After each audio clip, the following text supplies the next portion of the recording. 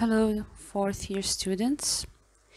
This is a new lecture in poetry, and this is going to be our last poem for this year. هاي القصيدة راح تكون قصيدتنا الأخيرة إن شاء الله هاي السنة، وباعتبارها هي شوية طويلة القصيدة، يعني إذا لاحظتوا عندكم بالملزمة فراح نقسمها إلى نصفين. إن شاء الله بهذا الفيديو راح أشرح لكم النصف الأول، وبعدين في فيديو آخر أشرح لكم بقية القصيدة. So, our poem today is entitled The Love Song of J. Alfred Prufrock by T.S. Eliot. And you need to know that T.S. Eliot actually is the most important poet in the modern period. So when we speak about, or when we study, when we try to have an idea about modern poetry, we cannot skip T.S. Eliot. We have to study something for him. And the most famous, I guess, poem written by T.S. Eliot is the love song of J. Alfred Prufrock. Somehow it is a long poem, but you will notice that it has a certain quality of a story. I mean, you are going to see that when you read the poem as if you are reading a story. There is a character which is called J. Alfred Prufrock, and we are going to see what kind of things this character faces. Before we start with the poem itself, let's have an idea about, let's say, the poem. When was the poem written? It was written in 1910 and published in 1915, so it is an early time in the modern period. It is considered one of the quintessential works of modernism. Why is it so important to study this poem? Actually, it is important because every quality, every aspect of modern life, we can see it inside this poem. It represents, let's say, a modern man, the difficulties, let's say, the troubles, the problems, the struggles of modern life. This poem is a good representation for them. It is a literary movement. Here he's talking about modernism, literary movement at the turn of the 20th century that emphasized themes of alienation. So I want you to pay attention in this poem to these themes. It's very important as you are going to read and analyze the poem. Try to conclude or to realize these themes. Alienation, what does this word mean? Alienation طبعا هي باللغة العربية يعني الاغتراب. It refers to this feeling that the modern man has in living in the modern society. Modern man feels that he is far away from people, although he's living in the middle of society, but he still can't get along with people, get along with society. Also, I want you to focus on isolation. So alienation, isolation, and the diminishing power of the traditional sources of authority. See, and here what we mean by traditional sources of authority, for example, religion, we can say, for example, social traditions, يعني مثل ما نقول احنا الدين او العادات الاجتماعية او التقاليد الاجتماعية كان لها سلطة او كانت مرجعية بالنسبة للناس، ولكن في العصر الحديث هاي الاشياء بدت يعني اهميتها او سلطتها او سطوتها على الناس تختفي تدريجيا. The poem is a dramatic monologue, and I want you also to pay attention to this one. Dramatic monologue. And let me highlight this one for you here. Dramatic monologue. What do you mean by dramatic? Monologue, of course, you know monologue. It means that just one person is talking to himself. وأعتقد هذا المصطلح مر عليكم من أخذنا قصيدة My Last Duchess. You remember that poem? We said that it can be considered as what? As a dramatic monologue. There is just one person speaking. And why is it called dramatic? Because we have this element of storytelling. You see, there is a drama, there are certain maybe actions, characters, themes. That's why it's called dramatic monologue. So we are going to see that we are inside the mind or the head of a character, and we are listening or we are hearing what this character is saying. So please pay attention to this point, that this poem is an example of dramatic monologue in which the speaker narrates the anxieties and preoccupations of his inner life. Okay? يعني قبل أن نبدأ بالقصيدة أدكم تنتبهون لهاي الفكرة. Since the poem is really long, maybe at certain point you feel lost. What is he talking about? Just put in mind, before we start with the poem, just put in your mind that the whole time we are inside the head of this character, which is, who is Prufrock. We are inside Prufrock's head. We are listening to his thoughts, ideas, let's say his anxieties. We are living inside him. And this is, if you remember, this is one of the main qualities of the modern literature, that instead of having someone telling us about the characters, narrating things about the life of the characters, we are, in the modern literature, the writer or the poet puts us inside the character itself. We are living inside the head of the character. We are listening to his inner thoughts. يعني كأنما احنا داخل عقل هاي الشخصية ونشوف تسلسل الأفكار كيف يكون. And usually these ideas are not arranged in a certain sequence.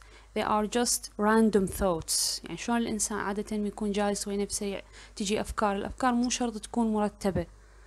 You have to also consider this. Ideas, especially when we are just, you see, you are thinking or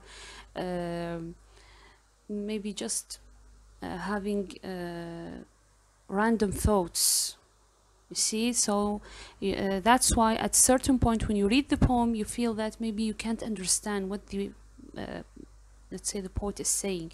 That's because he is just giving us fragments from his thoughts, see. Okay, so before we start with the poem, if you go to the poem in your handout بالملزمة شو راح تلاحظون?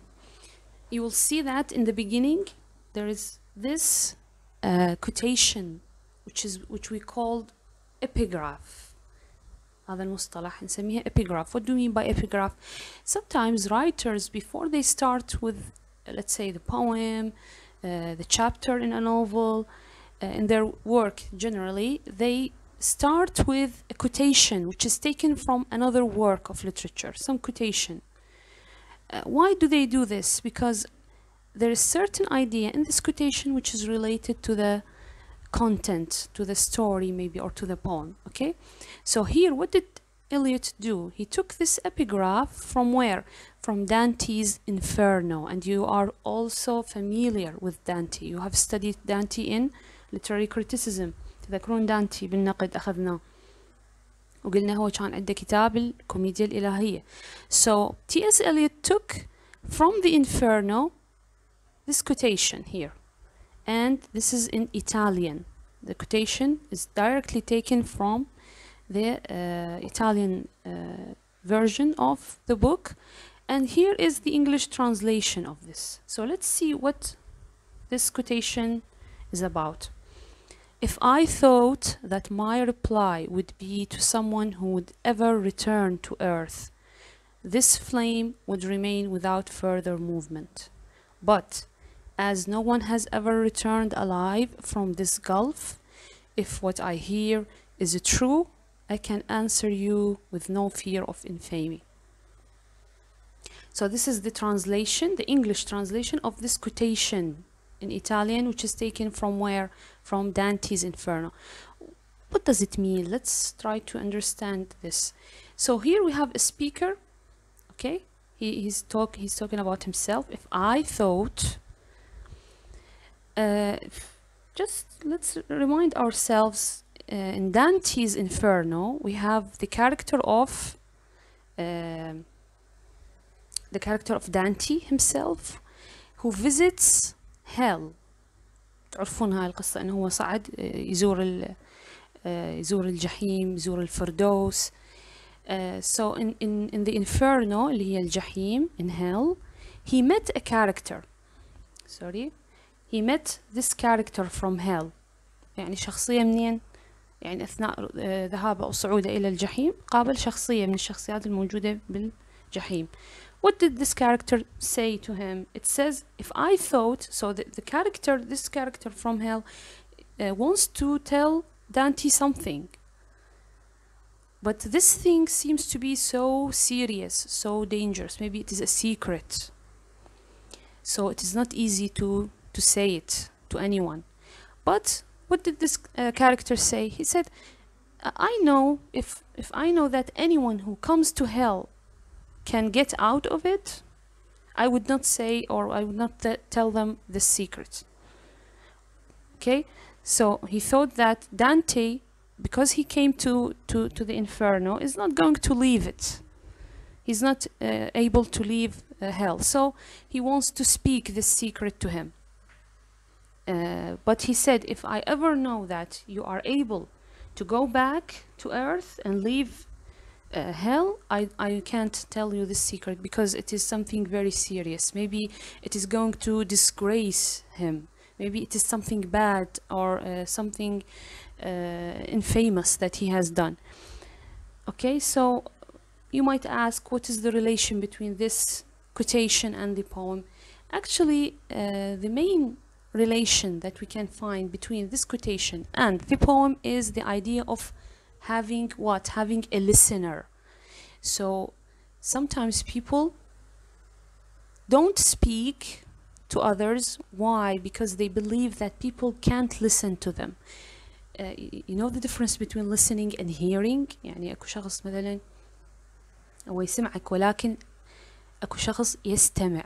يعني يسمعك، هو مجرد يسمع أنت شنو يعني إذا بيك تتكلم فيسمع كلامك، ولكن أكو شخص يتعمد يستمع. Listening. To listen to someone means that you are paying them attention. You are paying attention to what they want to say, the things that they want to tell you about. So here, what we understand from this quotation, or what is so important for us as we are going to read the poem, is to focus on the idea of what? Listening. Prufrock, the main character, has something to say. He wants to tell us something. Okay, so he wants a listener to what he wants to say. And let's see what is this thing that Prufrock is so eager to tell. Let's see, here we are starting with the poem.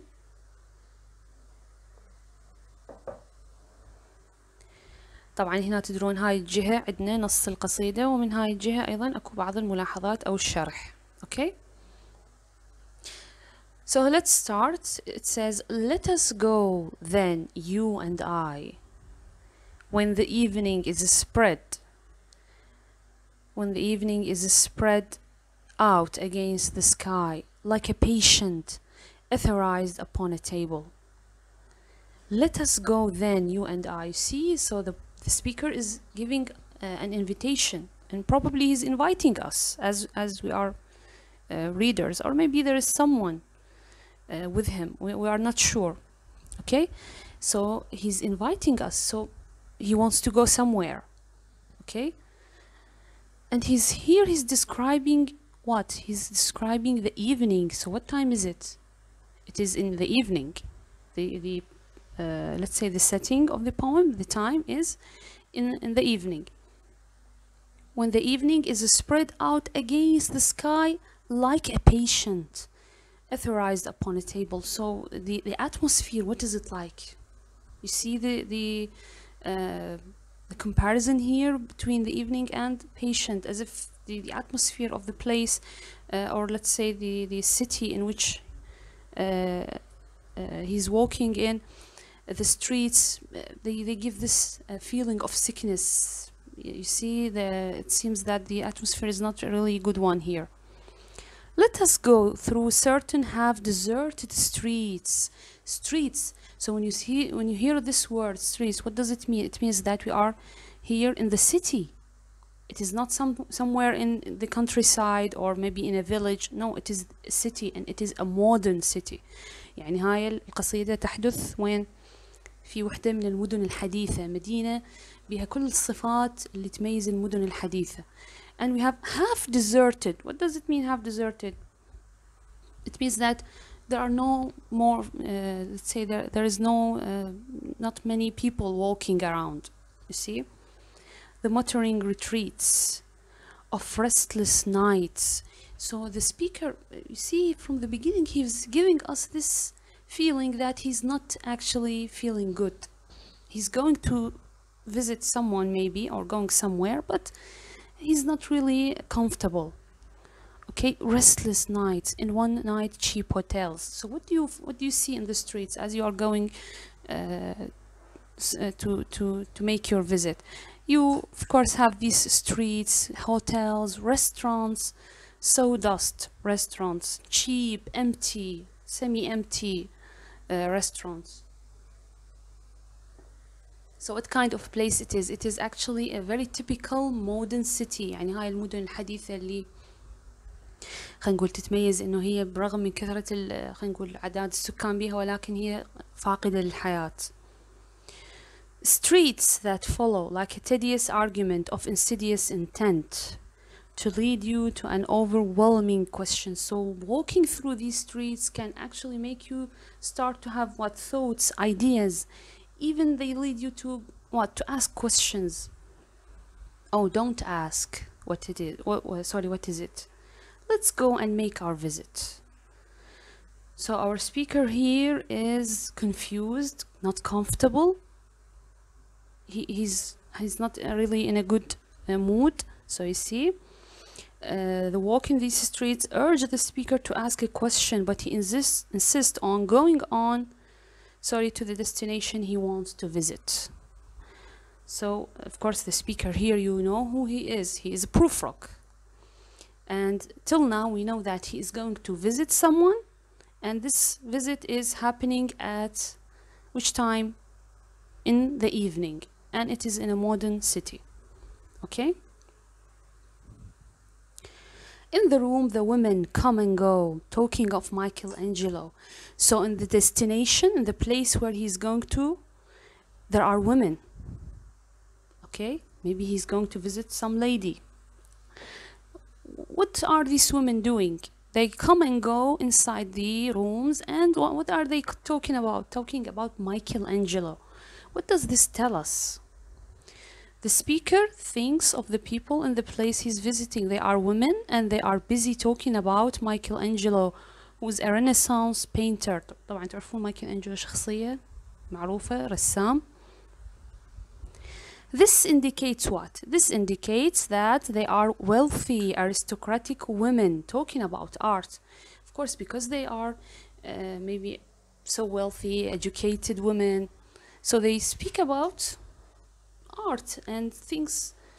Of course, if they are poor, for example, they would not speak about such things. So what kind of people he's going to visit? He's going to visit people from, let's say, from the upper class. Wealthy, and they are women. You have to pay attention to this part also. They are women. He actually is going to visit these women, and he wants particularly to talk to one of them, and we'll see if he's able to do that. Now طبعا تذكرون قلت لكم احنا داخل عقل الشخصية. Now let's see how he jumps from one idea into another. He jumps from one thought to another. The yellow fog that rubs its back upon the window panes, the yellow smoke. Notice here, yellow fog, yellow smoke. Why is it yellow? Why is choosing this color particularly? When we say yellow smoke, yellow fog, when you try to imagine it, you see, we are talking about modern city, and one of the main characteristics of modern life and modern city is pollution. You see? So maybe this is a very good reference to pollution. The yellow smoke that rubs its muzzle on the window panes licked its tongue into the corners of the evening, lingered upon the pools that stand in drains. Let fall upon its back the soot that falls from chimneys. So he's describing the streets that he is walking in. يعني هو في طريقة إلى خلينا نقول هذا المكان. بدأ يوصف الشوارع، المكان، البيئة، الأجواء كيف تكون. And if you notice here, لاحظوا هنا الملاحظة. In the next stanza, the poet moves into another idea. طبعا هذا هو اللي احنا عرفناه stream of consciousness. He thinks of the yellow fog outside as if it's a creature. لاحظوا هاي الأوصاف. muzzle, it rubs its back, you see, licked its tongue. Of course the smoke and the fog, they don't have tongue, they don't have back, they don't have muzzle. These things we find, for example, in cats, in creatures, in normal creatures. So he's making a comparison. يعني هاي نوع من التشبيه أو الاستعارة. You see, as if it is a creature and it is spreading everywhere. You can find it everywhere, on the windows, on drains, on pools. You see, يعني كأنما يوصف لنا هاي الأجواء التلوث أو الأجواء خلينا نقول الكئيبة الموجودة أحيانا بالمدن، منتشرة في كل مكان. Slipped by the terrace, made a sudden leap. Usually what creature does these things? It's cats. We find cats everywhere in cities. And seeing that it was a soft October night, so at what time of the year? It is October, it is in the autumn. Curled once about the house and fell asleep.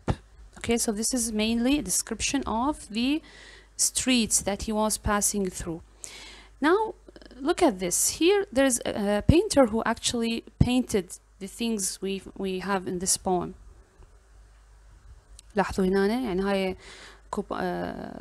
فنانة رسمت القصيدة، يعني حولتها كأنها قصة مصورة. You see, so this is our character here. هذا هو Prufrock. طبعا مسوينه يشبه T.S. Eliot. He's preparing himself to go, let's go and make our visit. He's preparing himself to go outside. And these, so you see, these are the women, and they are talking about Michelangelo. And see here, he's talking about, or he's describing these streets that he's walking in. See the yellow fog that rubs its back upon the window panes. لاحظوا هنا هاي الصورة. Here we have this is the yellow smoke and the yellow fog. It is something, it is here painted as if it is a creature. You see, it has this tongue. Lingered on the pools that stand, and then here what does it do? It fall upon its back. Slipped by the terrace, made a sudden leap. لاحظوا هاي يعني كأنما مكان ما نتخيل. تشوفون هاي الصورة تمثل هذا الوصف. Okay. Next. And indeed there will be time for the yellow smoke that slides along the street, rubbing its back upon the window panes. There will be time, there will be time. Notice here, how many times did he repeat this sentence? You see, احنا قلنا الأفكار بالذهن بالعقل ما تكون مرتبة، تكون مشوشة. So sometimes you're going to see that the poet keeps repeating lines, certain lines, he keeps repeating them many times. There will be time, there will be time. Time for what? You see? There will be time to prepare to meet people. Actually, he feels that he's not ready. He's somehow still confused, not ready to meet other people, to speak to other people. يعني عنده نوع من التردد. You see, there will be time. شايفين واحد من يريد يأجل موضوع أو يأخر مسألة، شو يقول؟ بعد أكو وقت، أكو يعني. There will be time to prepare a face, to meet the faces that you meet. What does it mean to prepare a face? Here actually this is an indication of what? That human relations usually are governed with what? Hypocrisy, النفاق. يعني الإنسان مضطر دائما إنه هو يلبس وجه, to prepare a face so that you can meet other people, faces. So modern life, modern people, what do we have in this new modern life? People are not honest, they hide behind false appearances. Okay? نفاق يعني. There will be time, لاحظوا مرة أخرى أيضا, to murder and create, and time for all the works and days of hands that lift and drop a question on your plate. Time for you and time for me, and time yet for 100 indecisions, and for 100 visions and revisions. You see, there will be time. يعني هو قاعد يأجل، أكو شغلة يريد يسويها. أو أكو فد مسألة معينة يريد أو فعل معين يريد يقوم به. And before doing this he's just thinking there will be time, maybe I should think again, maybe I should not do this, maybe. Look what is this thing that he wants to do before the taking of a toast and tea. And you see, something really simple and trivial. Why would he stop and think before doing it؟ يعني هو هذا كل التفكير وشون هسه أعيد من جديد، خاف ما يصير. شنو الفعل اللي يريد يقوم به؟ فعل بسيط جدا. To eat something, toast، يأكل توست. شنو؟ يشرب الشاي. So trivial. This is to show that even the simplest ideas or the simplest actions requires thinking. This is to show to what extent modern man is really confused. أكو إنسان عنده انعدام ثقة بالنفس لدرجة أنه يحتاج يفكر حتى قبل ما يقوم بأبسط الأفعال. إلى أي درجة هذا الإنسان مشوه نفسيا. You see? So there will be time to hundreds of ideas, thoughts, questions, and indecisions before doing any action, even if it is a very simple action like drinking a cup of tea and eating a toast. The speaker is so hesitant and confused. Moreover, he's deeply immersed in his own thoughts. You see, so Prufrock, all the time as he is going to make his visit, he thinks of a lot of things. He has a lot of ideas in his mind, and mostly he is hesitant and confused. Again, لاحظوا هاي أيضا التصوير مرة أخرى. And there are here, you see,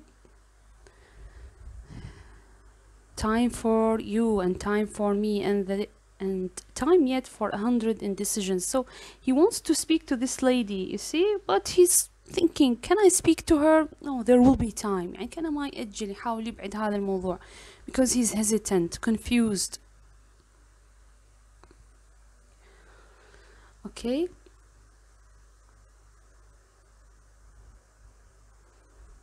شوف هاي الصور، هي طبعا كلها يعني محاولة تجسيد القصة يعني بشكل مصور.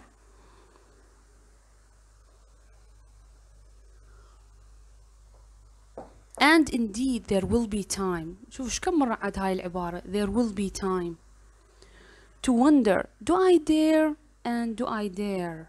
هل أجرؤ؟ لاحظوا هذا السؤال. He believes that doing something like this, for example talking to the lady, requires courage, requires him to be daring. The speaker has reached to the destination, but before going in he stops and asks himself questions. Do I dare to go inside? He even considered descending the stair and going back. يعني هو متردد حتى انه ادخل، لا ما ادخل، ارجع. You see to what extent he's hesitant. Time to turn back and descend the stair with a bald spot in the middle of my hair. They will say how his hair is growing thin. So what keeps the speaker so confused? Why he can't go inside? The reason he's so hesitant is the fear of being judged based on his appearance. إذن يقول لك العالم الحديث, modern times, people judge others based on their appearances. And our speaker here, he is bald. تعرفون شنو bald؟ أصلع. He is bald, so he fears that the women inside will notice that and will say his hair is thin. He's afraid from people's comments and judgments about his appearance. شنو سبب تردده؟ Okay. My morning coat, my collar mounting firmly to the chin. They are going to judge his clothes. ملابسه. Okay. My necktie, rich and modest, but asserted by a simple pin. They will say, but how his arms and legs are thin. They are going to judge also his body. He's very thin. Okay. They will comment on the way he dresses. They will comment on his thin body. And again he goes back to the same question. Do I dare disturb the universe? So the speaker is so worried, so concerned, to the extent that he believes that what he is doing is going to disturb the universe. لاحظون المبالغة. He's exaggerating, of course, here. He compares his own fears and worrying to what? As if it is something that he's going, if he does this thing, he's going to affect or influence the whole universe by doing it. Okay, he thinks that what he is about to do could disturb the universe, although it is a very trivial thing. يعني هو مجرد لقاء مع أشخاص. How can it disturb the universe? Okay. In a minute there is time. مرة أخرى يأكد لنا على مسألة الوقت. For decisions and revisions, which a minute will reverse. You see, at a certain time you decide something and then you decide something opposite to it. يعني شوف الإنسان قد صاير بحالة تردد وحيرة، يقرر شيء وفجأة يعكس، يعني يقول أنا لا راح أسوي العكس. For I have known them all already, known them all. من هم هذول اللي يعرفهم؟ Known them all. He's talking about the people he's going to meet. He says, I know people. I know how people judge others. Okay? Again, the speaker thinks of decisions that he will reverse in a minute. He lacks confidence. He claims that he knows how people judge others.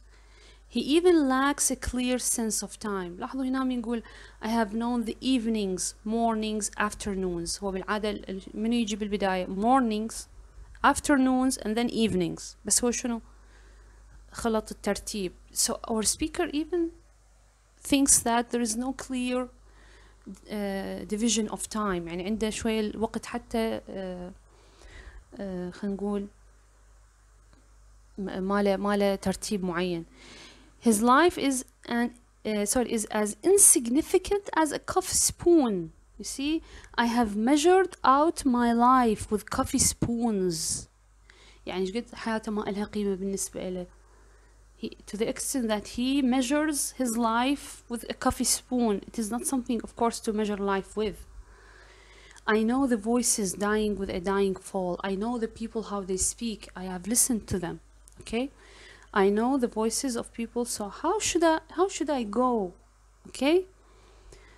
Beneath the music from a farther room, so how should I presume? طبعا كل الأسئلة والأفكار وين قلنا inside his head. لذلك احنا سميناه monologue. And I have known the eyes already, known them all. The eyes, people when they look at you, when they are judging you and they start looking at you from the top of your head to the bottom of your toes. شايفين هاي النظرة الناس من ينظرون للشخص يعني من خلال هاي النظرة يطلقون عليه الأحكام. Okay? The eyes that fix you in a formulated phrase. People's eye, when they look at you, they fix you with a certain judgment. And when I am formulated, sprawling on a pin, يعني كأنما يلزمون مثلا خلينا نقول pin. تعرفون شنو البن؟ دبوس ويثبتون الشخص بصورة ثابتة يخلوا له. When I am pinned and wriggling on the wall, then how should I begin? Where do we see such thing as fixing something with a pin? Usually we find insects. شايفين هالحشرات اللي يثبتوها بدبوس بالمتحف مثلا المتاحف العلمية. So you see, our speaker here actually feels that his life is insignificant, just like an insect. People can't appreciate and respect him. People in the modern society, they lack respect and appreciation to others' lives. To spit out all the pot ends of my days and ways, and how should I presume? So if I want to start speaking, I met this lady and I want to start to speak to her. What should I speak about? About my life, about my days, my insignificant life? You see?